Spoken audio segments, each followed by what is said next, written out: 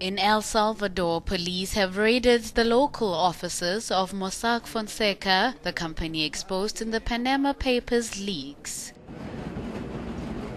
Officials said they were looking for evidence of Salvadoran citizens who had accounts with them.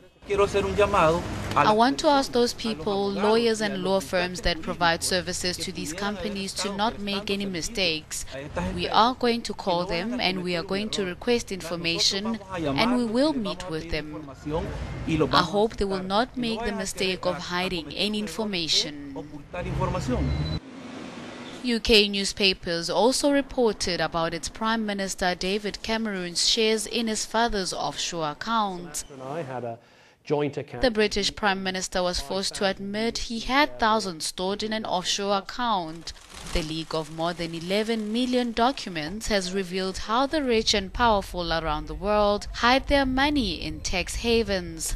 The head of UEFA and FIFA are also implicated.